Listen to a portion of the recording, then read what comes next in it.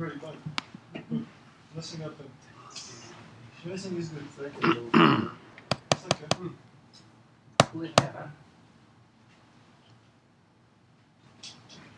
Just going to melt on the cup.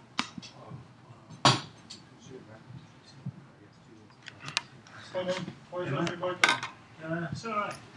What about you live in Bolton? What about you? Near London Road Station. Ah, okay. Do you know Brighton? Yeah, I used to live there in 7 days. Oh yeah. So Do you need sound? No, I don't need sound. No. Okay. It's quite good there, I like it. It's cool place. Yeah. There's a grain, it's called Grain, I think. It's like a coffee place close to the station, the main station. Okay. And it's nice there, you can get all the spices, coffee, whatever. So. Yeah, I lived there for a year and a half. How do you find the commute? It's alright so far. I've been getting the slow line across. The Salam is the one that going through Farring? Yeah, it gets to Farring, yeah. But I've always got a seat and a table seat. So it's always pretty cool and sit on the laptop. What's the slow line? How long does it take?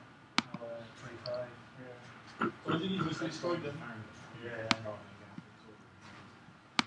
Yeah. To East Croydon is good. Between East Croydon and Farringdon, time is right now. Oh, yeah. You're entering another universe. there's like a reaction that's happening. It's like Delays everywhere. Is that the one that goes past that station, you know, the trains? Which one? It ends apparently, it also goes Blackfriars, right? Yeah, that always goes so slow. It goes to Wimbledon, doesn't it? Yeah. I have taken that one a few times. That's so slow. Oh. Where do you go home? What, where? Waterloo. But no, when I was working in Strand. Isn't it straight computer? It's Farringdon Farringdon. School. Yeah, Farringdon. From Farringdon. Yeah. You can take it. Isn't that quicker for you to get as well? Just go to school. No, because it's like a slow train. Waterloo train. Go to Waterloo, you get lost. School. School. The TFL's been lying to you. Yes, we get planes and we take us to work. How long does it ride to London? It's an helicopter. Yeah. That's the point.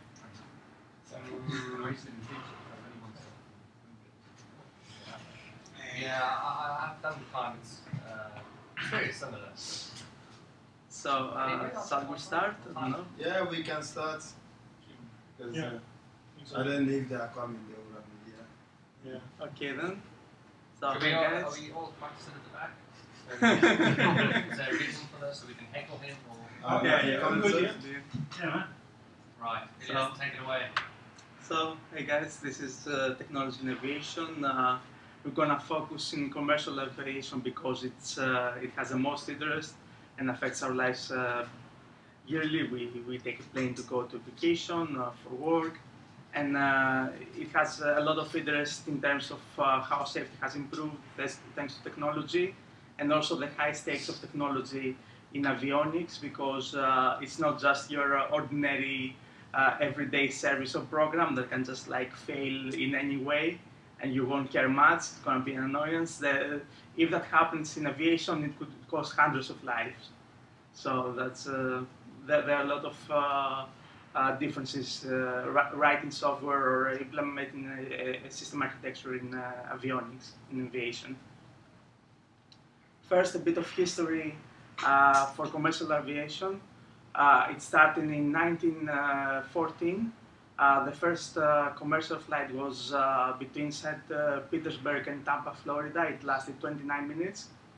Then in 1919, KLM was formed, the airline that exists even today. It's the oldest airline in the world, and had regular service between Amsterdam and London.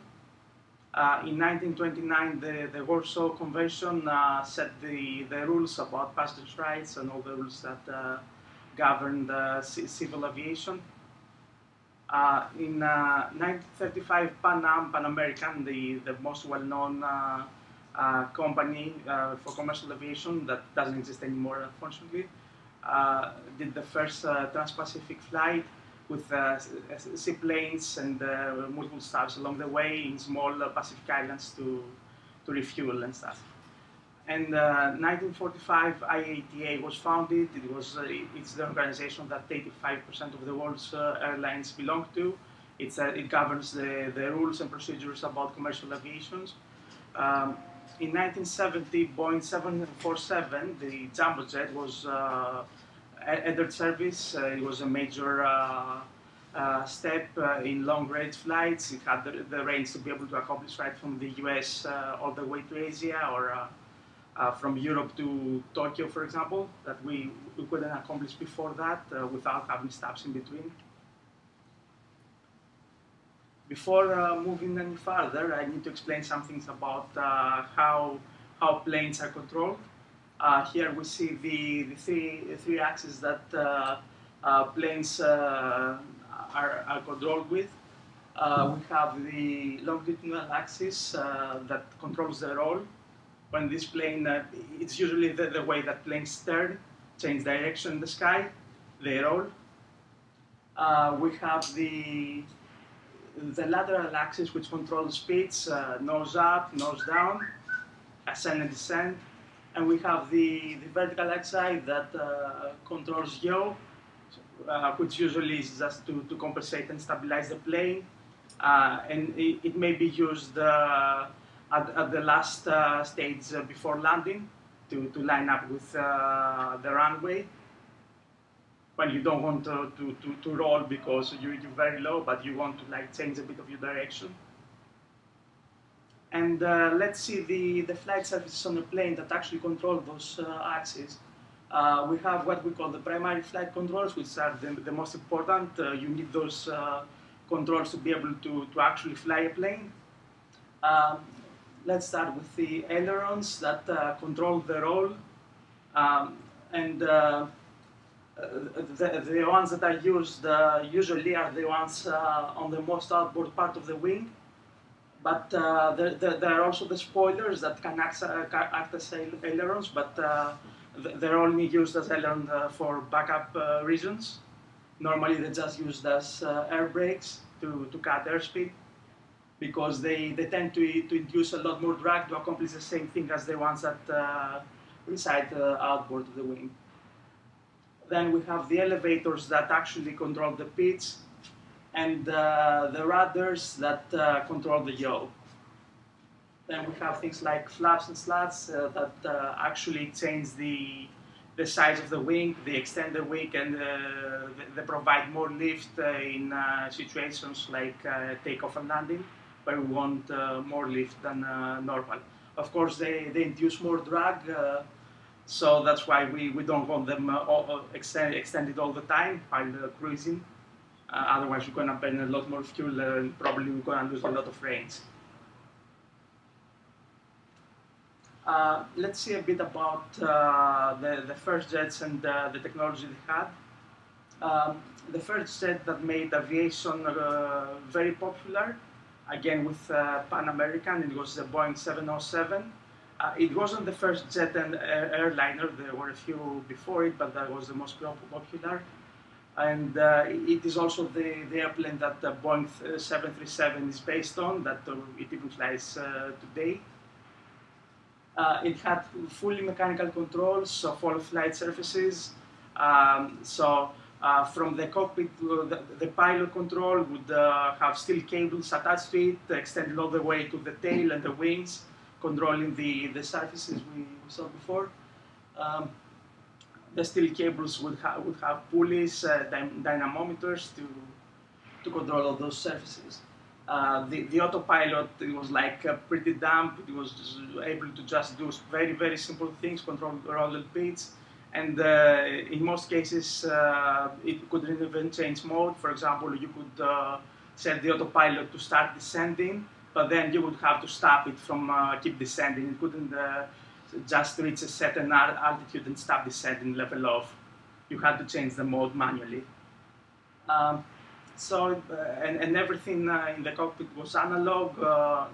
A lot of goggles with needles, so you had to scan a lot of things to figure out what's going on with the plane. So pretty limited technology. Of course, With that limited technology, we had a lot of safety issues. Although today there's tens of millions of flights every year, and aviation is very safe. Back in the day, especially between 60s and 80s, that commercial aviation became popular in the jet age. We had a lot of accidents.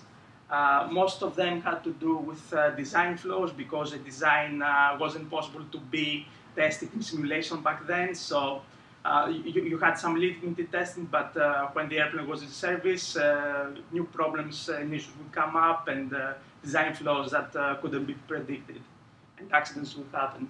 Parts failures because we didn't understand properly the materials and how they interact with certain environments. For example, we didn't know how an environment that's close to sea, due to the sea salt, it would corrode way faster than usual. Hawaiian figured that out the hard way. Weather, we discovered a lot of weather phenomena that we weren't aware of, like microburst and wind shear that can take a plane down, and we didn't even know that they existed or how to detect them back then. And by far the largest cause, of course, human error, the human factor. It wasn't, there are a lot of predictable behavior, or how humans understood what was happening to a plane and how they reacted. Sometimes doing the wrong things and causing the plane to crash. But there were improvements from all those lessons learned, from all the accidents, the investigations that happened afterwards, new rules, what to do to avoid all those issues, better materials that withstand wear and tear in the environment way better, along with better manufacturing processes that would strengthen those materials and help out with a lot of manufacturing flows that we had in the past. And of course, better training of the pilots and crew management on how the two pilots interacted with each other and how they managed the task and the workload that they had to deal with. Yet accidents still happened, and again, due to human factor. That was something very hard to control. So the idea came of using technology as a tool to improve safety in aviation. And that was to minimize the human error by adding safeguards that could stop the pilots from making a grave mistake, and by filtering the controls that pilots exercise on the plane. And of course, another major thing to alert and report probably what was happening with the plane at any time, so the pilot could make informed decisions on how to react. This happened with what's called fly-by-wire. It was a revolutionary advancement for commercial aviation. It was introduced by Airbus in 1988 with the Airbus A320, a very popular narrow-body plane. What happened with fly-by-wire? It was the replacement of steel wiring from the controls to the control surface of the plane with electric wires that transfer electric signals. That gave us the ability to actually intercept the control input and augment it, and instead of sending directly controlling the surface directly, take into consideration various inputs from sensors and deciding what's the best action, how to move the control surfaces to accomplish what the pilot wants. To do that, we have multiple computer systems translating the inputs to actual movement of control surfaces. And of course, with fly-by-wire, glass cockpits were introduced, which is digital displays in the cockpit that centralize all the information, and they're easier to read. They're augmented in the information they provide, instead of scanning multitudes of coils with needles to figure out what's going on. Let's see how fly-by-wire actually controls the inputs. It's what Airbus calls flight envelope, which is a set of rules that govern the aircraft operation limits and dampens the control input that would cause major issues, translate to very bad outcomes. For example, it wouldn't let you pitch the plane all the way nose down, because there's no reason to do that. After a certain point, the plane is in free fall and will surpass its structural and aerodynamic limits and disintegrate in air. To accomplish that, the flight envelope has a lot of flight laws that govern the level of controls that the computer systems have. It has the normal law with multiple modes, the alternate laws, and the direct law. Let's see a bit about what the normal law is and what kind of modes it has. The normal law has 3 modes. The ground mode, which is, as its name, it's active on the ground, behaves like the plane is in direct control by the pilots with very minimal protections. And that is because during takeoff, you need to actually apply all the control you want to be able to take off the ground. So having limitations there would be a bad decision. Of course, that mode transitions to the normal mode, flight mode, once the plane is off the ground. The flight mode is where all the interesting stuff happens with fly-by-wire. It governs the majority of the flight from gears up all the way to before touchdown for landing. It provides a lot of protections that improves the safety of aviation. Pitch protection, for example, as I mentioned, you can't just like pitch all the way nose down. It won't allow you, although you may go all the way forward and try to do that. It won't allow you to do that because after a certain rate of descent, you're damaging the plane, so there's no point in allowing that. Also the same with nose up attitude. If you do that, you're going to end up stalling the plane and it's going to fall off the sky like a brick. It has what is called load factor protection, which load factor is the power of gravity that is exerted on the plane. Usually it's going to be 1G, but when you turn, it can go up 1.3G and up to a maximum of 2.5G. So when you reach that maximum, it will stop you from increasing the load. Otherwise, you're going to tear the plane apart and going to disintegrate. Bank angle protection, when it rolls, it won't allow to go after a specific point. Otherwise, you may roll the plane, which is very bad. You don't want that to ever happen. And the most important protection, which had to do with a lot of accidents in the past and even today, if you don't have the protection, stall protection, which is the situation where your plane is going too slow to produce enough lift to stay in the air, so it falls down like a brick again. Or if you raise the nose, your pitch attitude a lot, to the point where the airstream is interrupted and no lift is produced anymore, so you fall out of the sky as well. Then overspeed protection. After a certain speed, the plane will not be able to withstand the aerodynamic forces, and the structural integrity of the plane is going to be compromised. So there's a protection for that as well. It will stop you from exceeding the limit. Let's see how that happens. There's a demo here in a video that demonstrates those protections.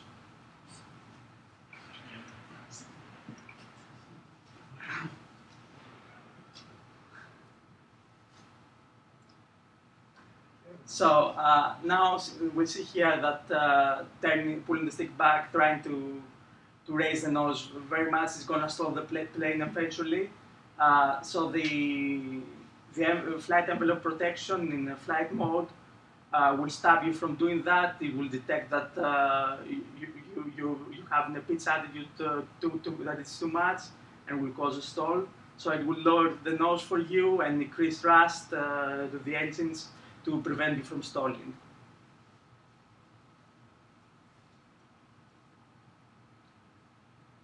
Then we have the bank angle protection. Once you reach the max and you insist of keeping the plane there, the envelope protection will get your plane back to level flight.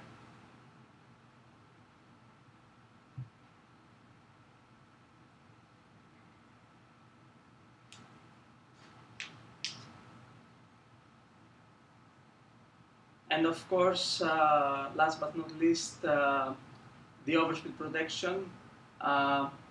Let's say you go nose down with full throttle. You're going to reach a very high speed above the limit that will start putting the plane at risk. The envelope protection will get the nose up as required to cut the speed of the plane.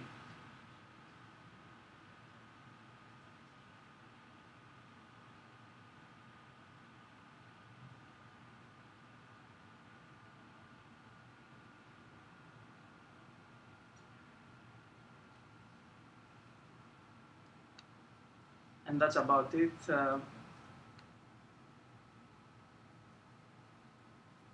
Okay, so yes, and the third mode of the normal low is the flare mode, which is the mode that gets activated 100 feet above ground when you go in for landing, and it removes some of the protections and just restricts two things: the angle of the attack you can have, so you don't touch with the nose with the tail first on the ground, and the bank angle, so you don't hit the wings on the runway.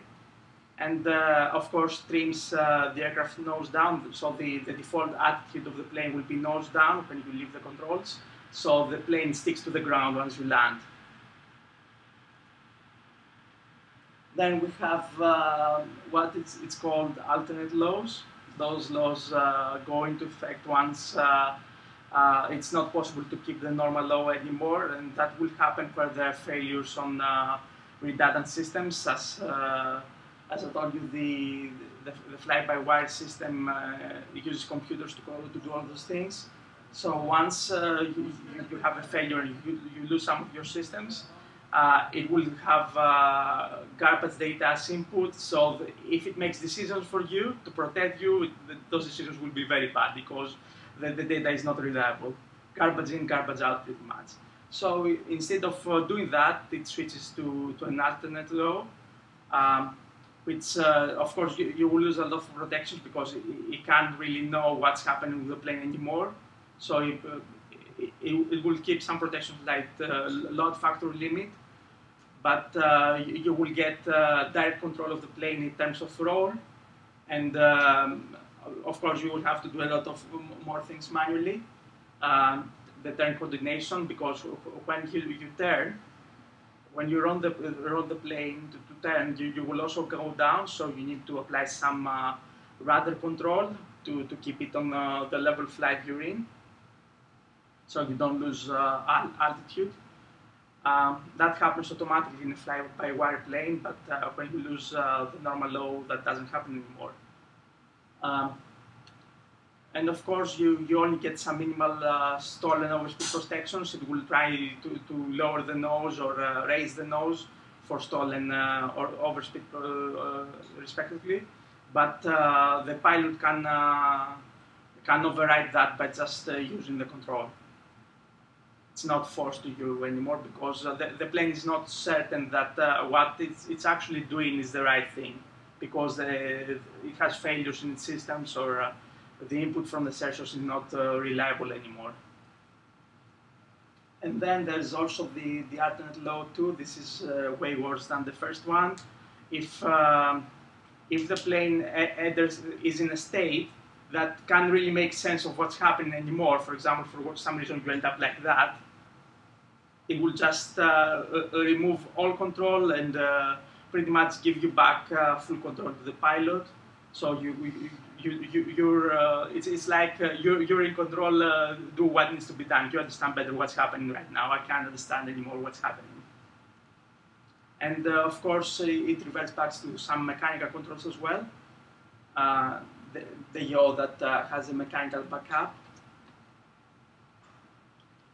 And last but not least, there's the direct low.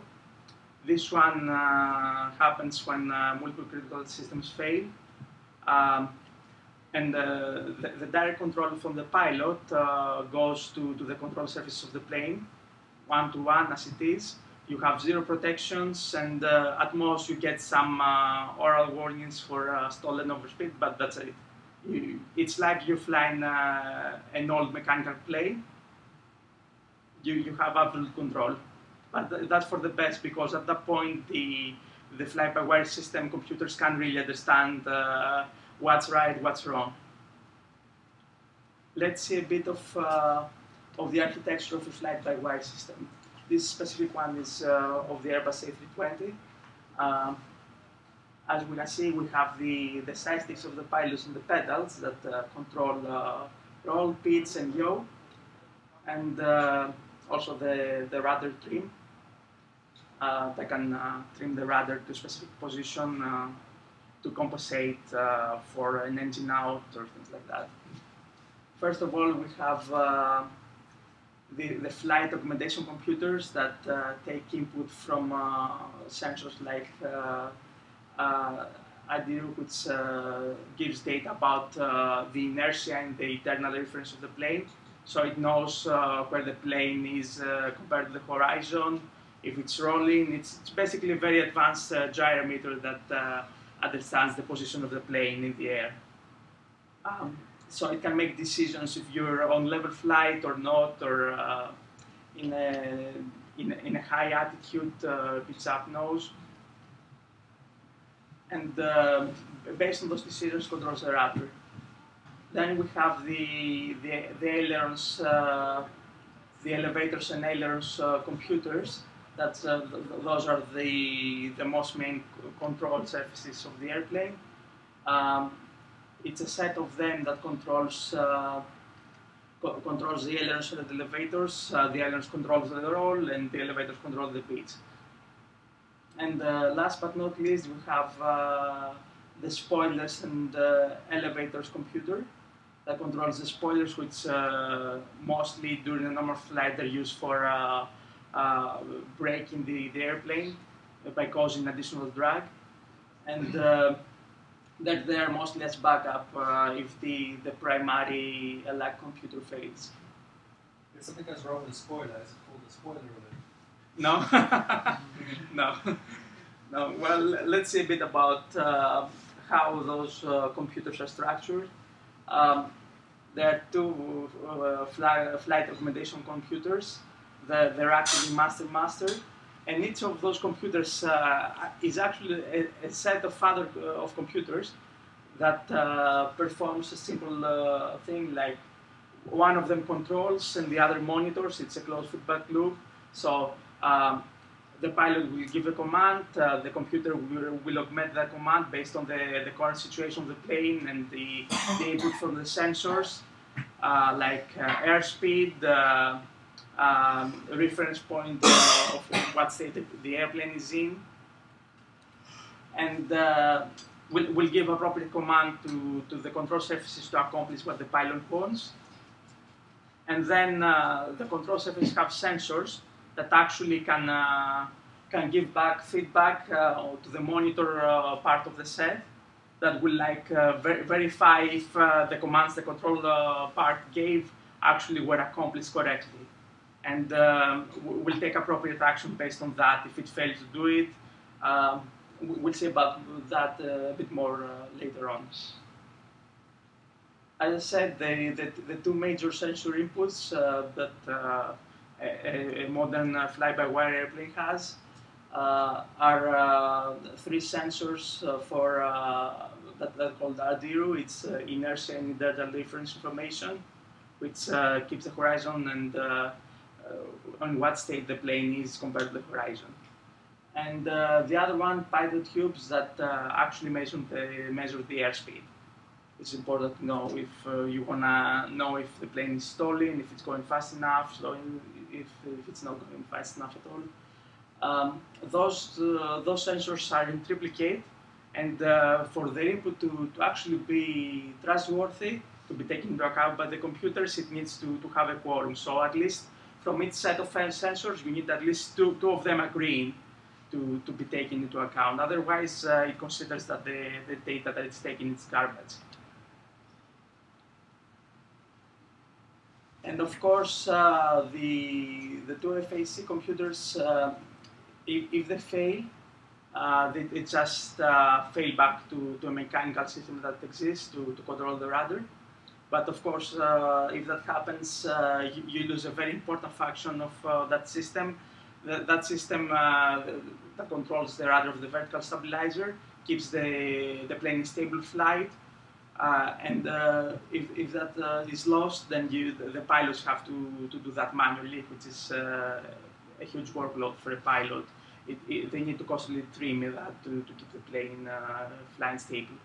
And also, if there's a failure, like an engine out situation, where the drag will increase from the side that the engine failed, and you're gonna have an issue like the plane is gonna start rolling towards the side. Normally, with that system working, it will automatically compensate and keep the plane flying level without the pilots having to do anything different. You lose that if that doesn't work. Then the most major system, the ELAC computers, there are two, again, active. They take input from the triplicate of the two main sensors for inertia and airspeed. They control the roll and the pitch, and there are computers that are active mostly because those are the two things that the pilots use to control the plane. It's again a control and monitor set, and as I said, the closed feedback loop checks for the commanded action if the outcome was as expected. And in case of failure of one of the two computers, it will fail over to the other one and continue. But in case of both failing, then we have a failover to the triplicate set of SEC computers that controls the spoilers and elevators, which there are three of them. They're always active, and they're actually sharing tasks. The spoilers they have that control, it's a triplicate set. One on each side of the plane, on each wing. So the one set will control the two outboard, another one will control the set of the two middle of the wing, and the last one the inboard of the wing. So if one fails, the other will still have balance of control. Otherwise, it won't be able to like turn and get the plane back to stable flight. If one of those fails, its state of the control surfaces of the spoilers reverts back to the normal state, so they get retracted back, so they don't affect the plane flying, and the rest of them will keep controlling. You will lose a bit of control. It will be harder to roll, but you will still be able to do that.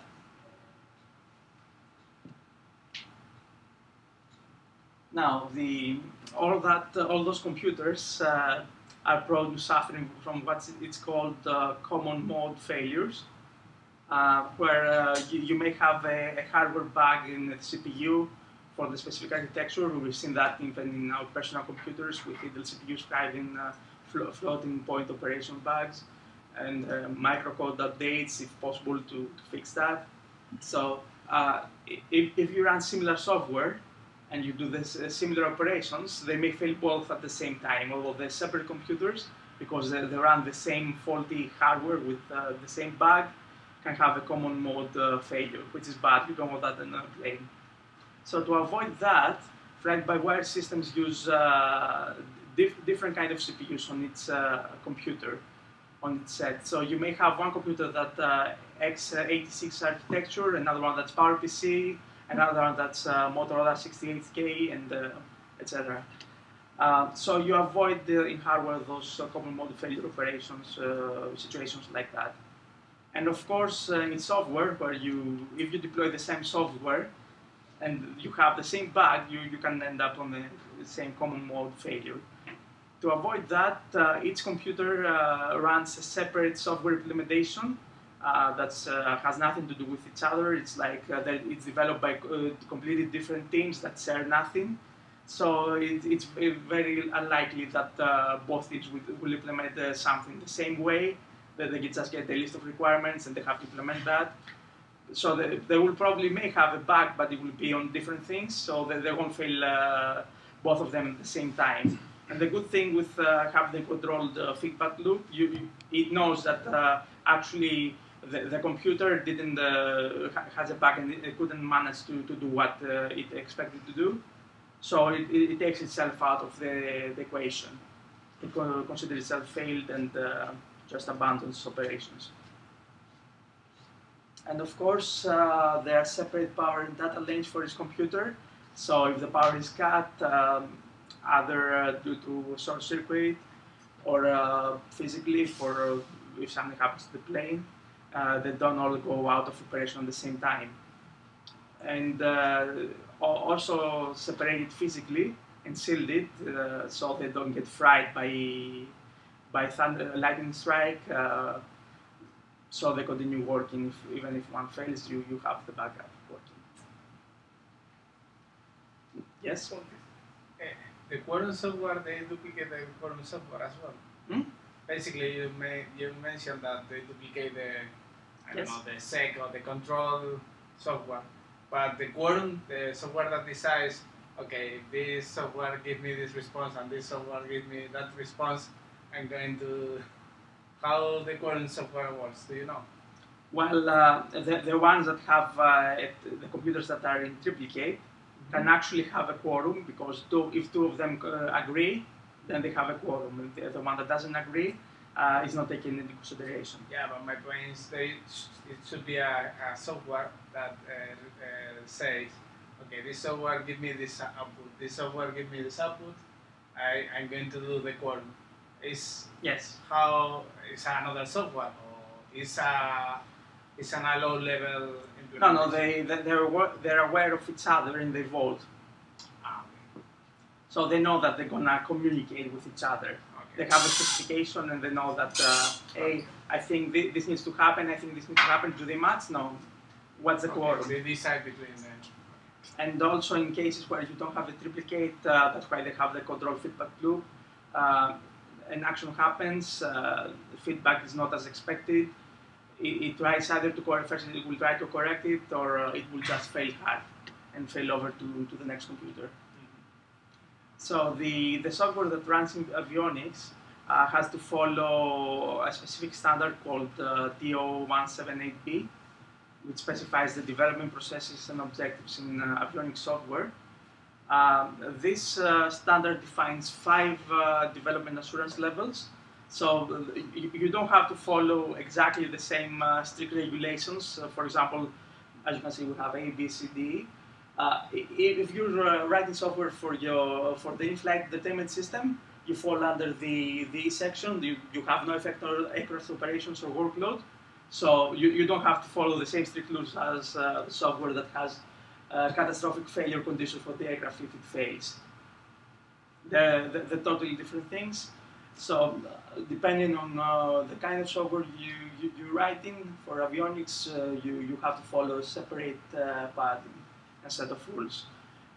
Those are very a lot of specifications that you have to follow in ways that like hundreds of pages each, but we see a general idea and overview of all those. All tools that are used in development of avionics software need to be certified, and the most important thing needs to have deterministic outcomes. So otherwise, there's no way to ever be certified for avionics, because if you don't know what's going to happen in any case, it's something you don't want on an airplane. For example, ADA is a very popular language with avionics software because it provides us that. C++ can be used, but only a small subset of it if you chose to use it. For example, things like polymorphism and all that can be used. Anything that makes your software not deterministic can be used. I'm assuming the same for things like probably Scala would be disqualified because it has a JVM. So it's not, you don't want your avionics software to have a memory exception or be late to do something. Or sorry, I'm garbage collecting, I can't control the plane right now. Do you know if they are using Scala? Yes, I do. Yes, it's very, very popular. Not only avionics, but also in train And operations. For Yes. I don't think I programming with ADA in the past, and I don't think it's deterministic. No, there is a specific certified set of ADA that actually works. It's used on a lot of things. As you said, we can get a specific kind of Scala. Trust me, the JVM would disqualify Scala in any language that has a VM that can carry the proper management of memory. It's automatically disqualified. There is an announcement to do Scala native. Yes, but I'm sure that by then you go through so many transformations, and the tooling that you use can really be certified that has deterministic outcomes. Because today you may compile it and be like that, tomorrow maybe something different. You don't want that. So the software design process requirements are things like that you have to specify how the software satisfies the high-level requirements. So you have to list all your algorithms that you're using, how exactly they work, the data structures, the allocation of processors and tasks that your software is going to do to accomplish the high-level requirements.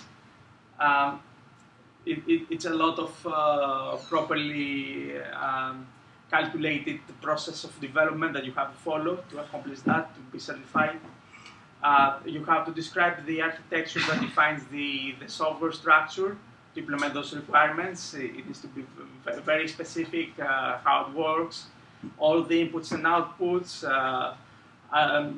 You have to demonstrate all the data flow and control flow that's happening in your architecture. As I said, to be deterministic, you have to actually showcase that for every case, what's going to happen, where the data is going to go, and how the flow of logic happens. Of course, you also need to manage the resources and the limitations of the system it's going to run on. So you have to demonstrate how your software is aware of the margins of the resources, CPU for processing power and memory, and how you measure those margins. For example, it's not acceptable to run out of memory. That should never happen. So you need built-in processes into your software to actually do that and take action based on, for example, I'm close to running out of memory. What I'm going to do now? I'm going to handle that. I can't just hard fail because of that. I have to be able to make sure that doesn't happen. How do they prove that? By all those diagrams, the processes, the algorithms, so they demonstrate those algorithms exactly how they work, every data control flow that happens, and what will happen. It's a very complicated process to actually...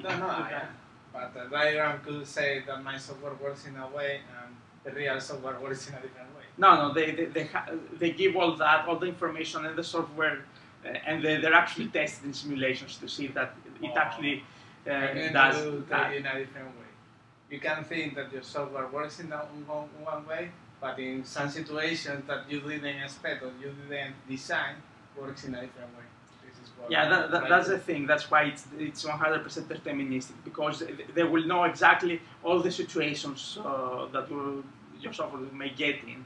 That's why they don't allow anything that's not deterministic. Was there ever an accident because of a bug? Yeah.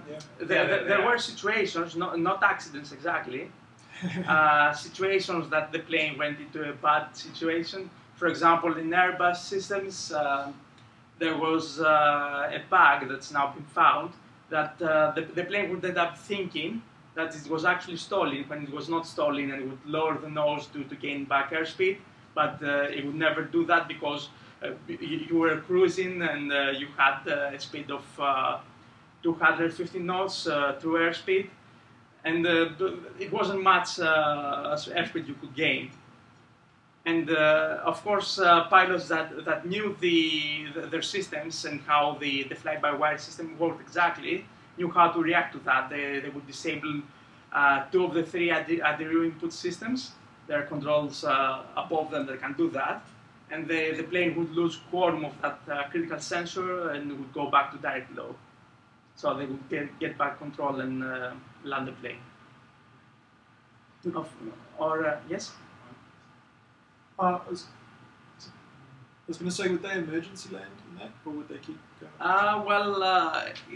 They could continue flying because if they knew what it is, after the first time that happened, the pilots decided to do an emergency landing because they didn't know what caused that. Maybe there was another major issue with the plane that they were not aware of.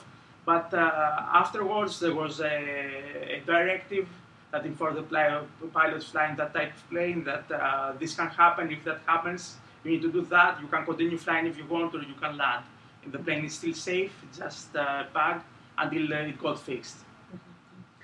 Yeah, I ask you because I know, I'm not sure about these systems, but I know in real systems they have formal testings, basically running specifications that trying to do it in formal way that can prove a lot of scenarios, and they are testing the software running, not by a diagram or something that you can imagine and you suppose that your system is going to work.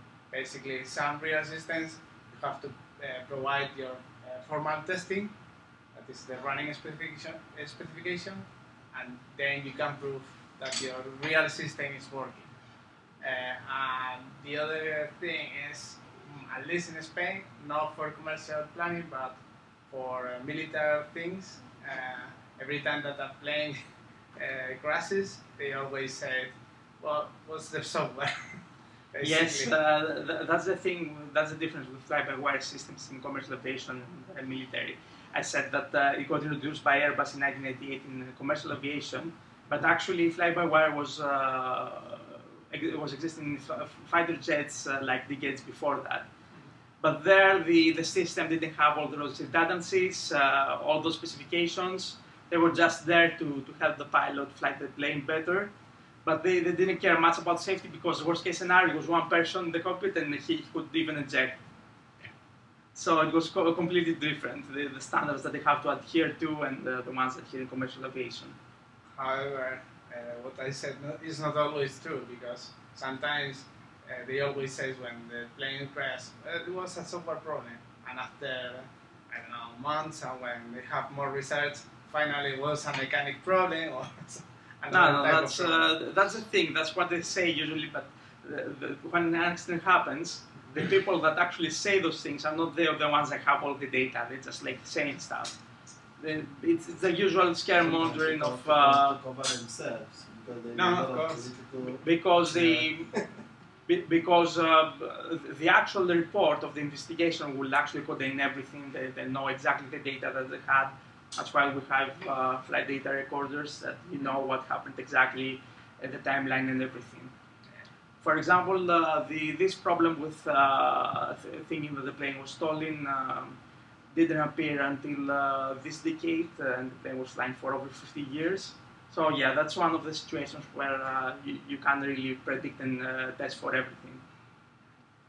But thankfully there are ways to take back control of your airplane if you need to. The major thing with that is to actually understand your plane and the human and computer interface of the plane, and know what's happening and what you can do about it, how to fix it. Because there were situations where the pilots couldn't figure that out, and they let the plane crash itself. One of those would be the Asiana, the airlines flight, the 777 that crashed in San Francisco. They actually put the plane in a mode that was like, it was documented, it was known what this mode does. The plane was actually informed them on the display what it was doing, and they let it crash because they didn't understand what they exactly told the plane to do.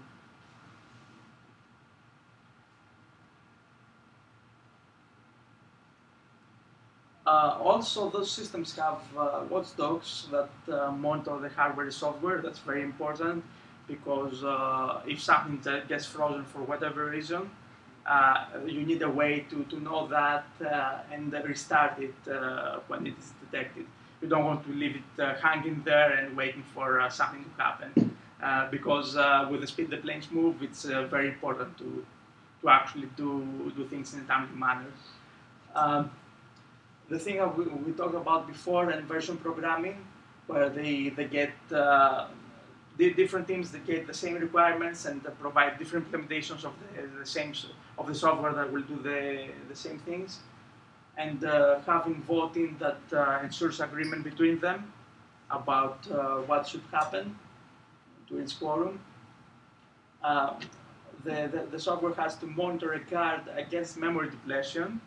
The memory needs to be managed on software that is written for avionics, and not only managed, but to be aware of the state of how much memory I got free, what I can do next, how I'm gonna allocate or deallocate memory, all those things, and all those processes to be proven that actually happen in the right way.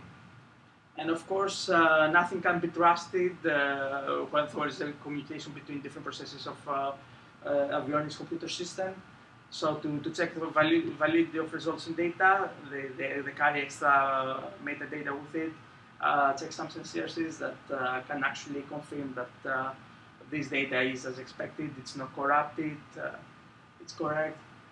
And one interesting thing that they have is that when that fails, they have built-in error correction and detection code that first will detect that the data is not valid or something's going wrong.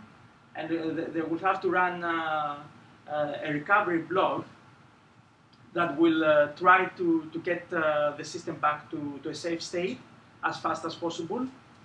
And if that's not possible to do the runtime recovery, then you need to surface the exception to the top of the system and get back to normal, or then just fail hard.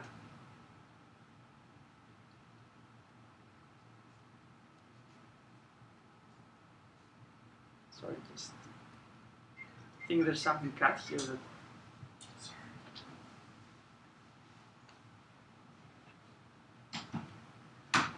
Oh, there it is. Exceptional failures, panic, and fail hard. Yeah, this was cut from display. Yeah, so if you can't recover fast, it's better to just fail hard and fail over to the other computer system or to any other load that's required by design. Because, as I said, it's important to do things in a timely manner. It's a real-time system. It's not something that the user can just wait for it to happen. If you want to roll your plane, you need to roll it right then. You don't want to wait a couple of seconds or minutes for that to happen. It can be too late. Let's see a bit of other important safety technologies in aviation. So there's the flight management system that came along with the approved version came along with flight-by-wire. There was a predecessor to that could do some simple things, but this one is amazing in terms of how it improves safety, because it manages to reduce the workload of the pilots. It manages the whole flight plan by having a huge database of waypoints, airways, airports, and the runways, along with the standard arrival points of each runway for each airport and the standard instrument departure points. That can guide the airplane throughout the flight and know exactly the limitations, like minimal altitude you have to have at that point after takeoff, or when you go in for landing, because there's like terrain that you might hit. And it practically reduces the workload of the pilots to just after takeoff to just like doing course correction as instructed by air traffic control, or handover between different flight areas that are controlled by different countries. Then we have TCAS, which is Traffic Collision Avoidance System. It's very, very useful. What it does, it transmits the correct altitude, speed, and vertical speed and heading of the plane. So practically, with those information, someone can calculate where that plane is going to be at the next 60 seconds or 5 seconds or whatever. It receives also the same information from any plane that's in its vicinity, and based on that information, it can figure out if you're going to collide with another airplane in the next 60 seconds. If that happens within 60 seconds, it's going to issue a traffic advisory to both planes that you're in a course collision with another plane.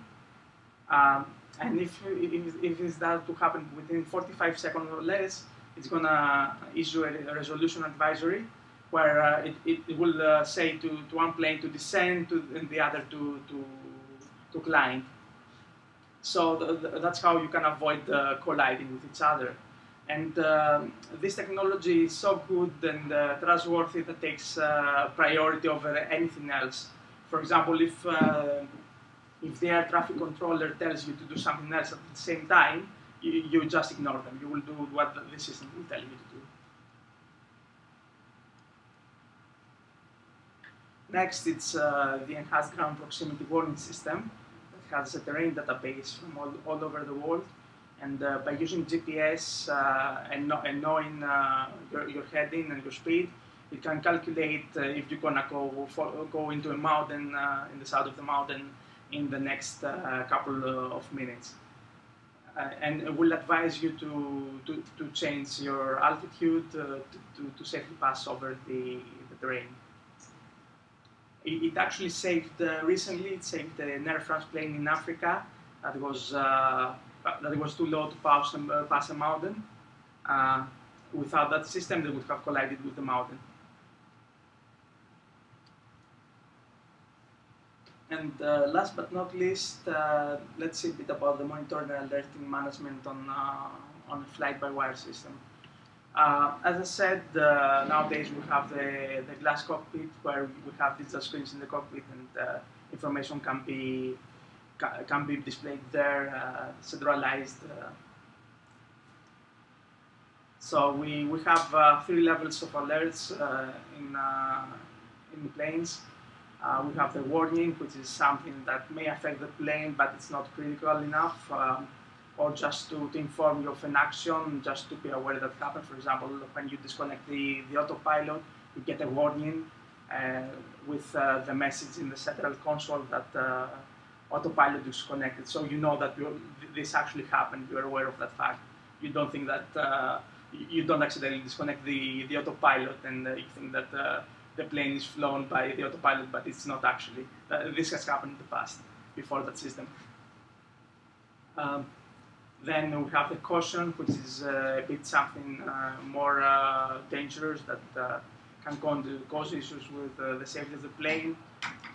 Caution will be raised if you have a problem with the jet engines, like you lost hydraulic pressure in one engine, so you need to be made aware of that fact and take the appropriate action.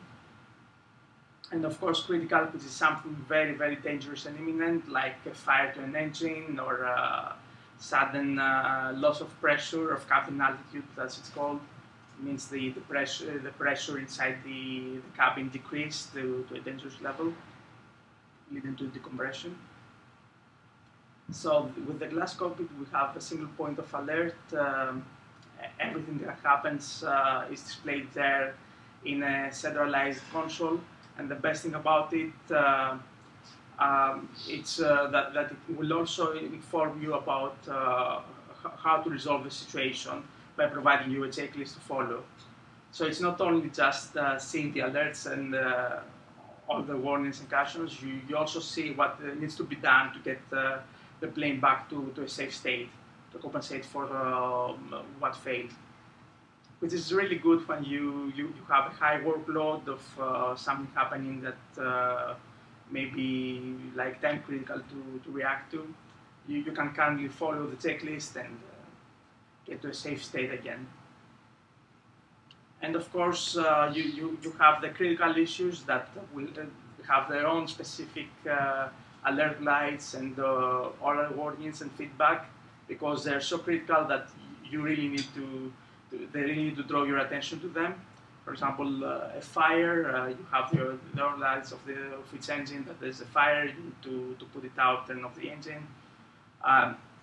Then you have the stall where you will get an oral warning.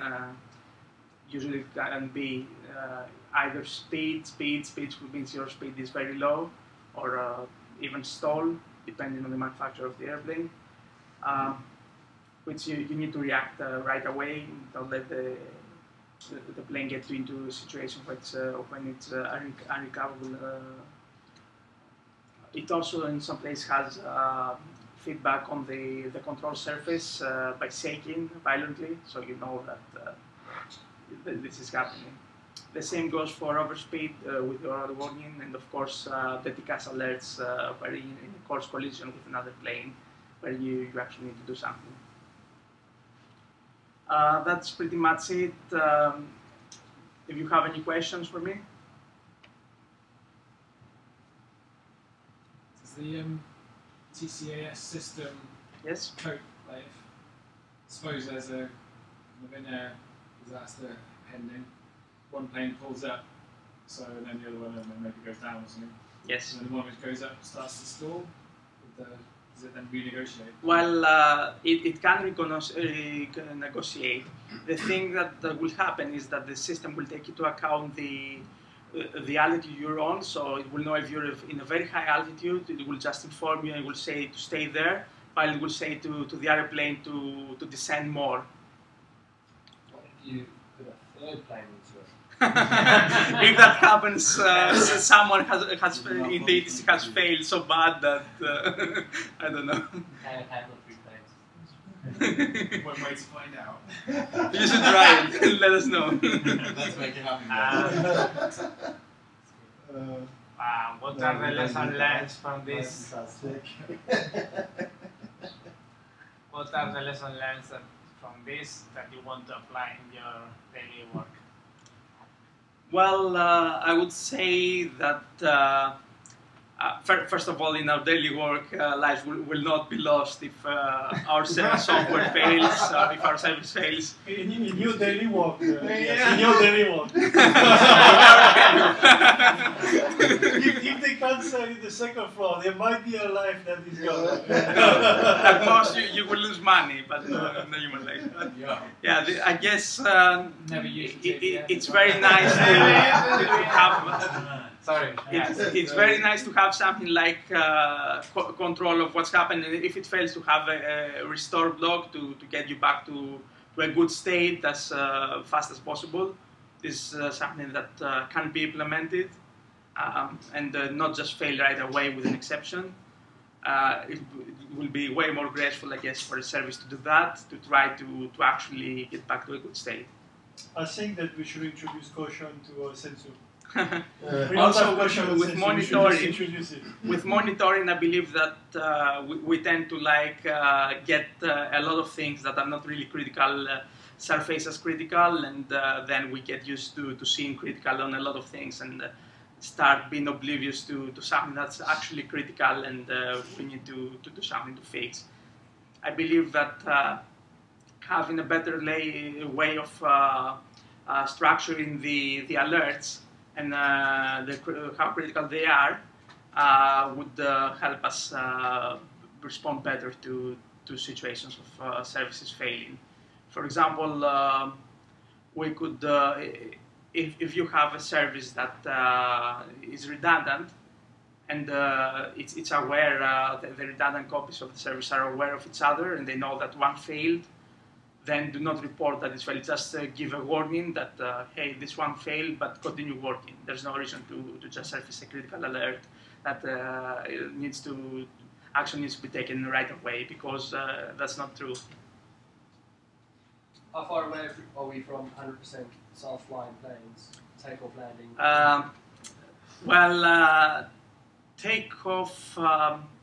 Takeoff is not automatic fully, no, but landing is automatic mostly. For example, the plane can guide itself all the way down to the runway and even apply brakes and remain on the center line by slowing down. Does that happen every time you land? No, not always. First of all, the runway needs to be Cat 3 to be able to do that. It's a category, the categories Cat 1, Cat 2, Cat 3. Cat 3 is a category that has the systems, it's a glide scope system, also part of the ILS, is so detailed in the way that it can get the plane down to the exactly specific meter of the runway that can actually get the plane to land without any intervention. The only thing that needs to be done by the pilots, though, that's not 100% automatic. They need to get the gear down and slow down the plane a bit based on the decision of the plane, and also the flaps. The flaps are not automated in any way. What about driving on the ground? This could happen actually, but there's no point to just complicate something like that, because then you would need every single plane to be able to do that. Otherwise, they may collide with another plane that's manually controlled at the ground.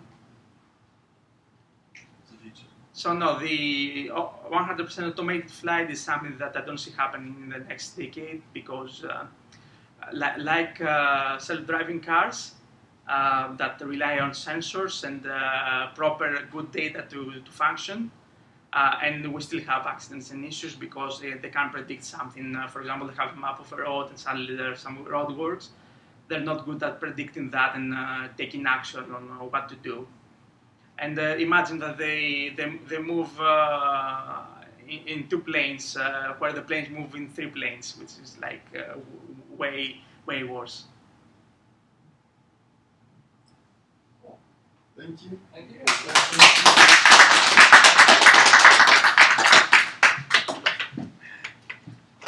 Well, we've got loads of donuts left. That's what takes them up.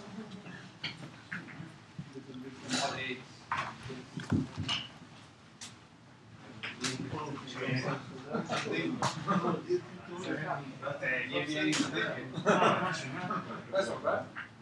That's right. Do you have to stop the recording? What? Start recording. I'm supposed to stop something. Start.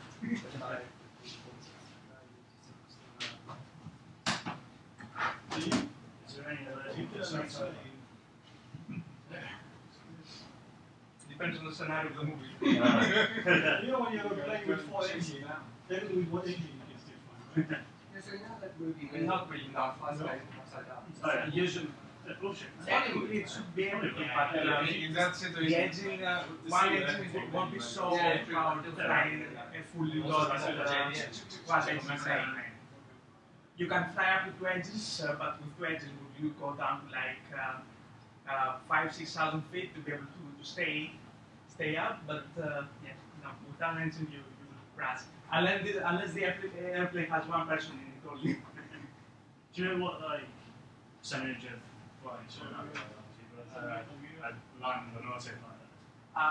I'll tell you. Well, at Heathrow, Yeah. all flights are like ILS landings, because they need to be certain that you won't do a go around, because it will screw the schedule. They have so small little slots that you will have a problem. But because if you do a go around, then you need to take a second turn to land. Because ILS is very precise. The only thing that the pilots do usually is they disable the autopilot at 400 feet above ground, but the plane is already lined up, ready. They say no, the right rate. They can just they do pretty much nothing. It's just like the flare that they do for the touchdown. Sorry, I was going to say that first thing. So I landed at Gatwick last week, and some dude went up to the flight attendant and said, "Oh, can you find the pilot? It was a very smooth landing." And I was like, "I'm pretty sure it was probably automated." Yeah, it depends on the pilot. Sometimes they could do it fully up to touchdown. Could be fully automated, or they could just disable. Usually they disable the autopilot for 100 feet and. Take control, because that counts for them. That counts as doing a manual landing. which they need to do a certain number of those every year. Keep your license or something. Yeah. How often do you have failures on these systems? Since that was introduced, there's never been a case when the secondary computer, SEC, that controls elevators and air failed as well. So the first one, there's been cases where it has failed, but it went to the secondary one. Because so never a complete outage of the no, system? complete outage never happened. Oh. So you did this Java, right? Here's what. That's sweet, nice one, dude. The last landed at Gatwick, there's quite a strong wind. Do you know how to do this? What? Is it the lights or something? What about the laptop? Who is the laptop? Is it? Is that phones? Oh, I see maybe like this. Yeah.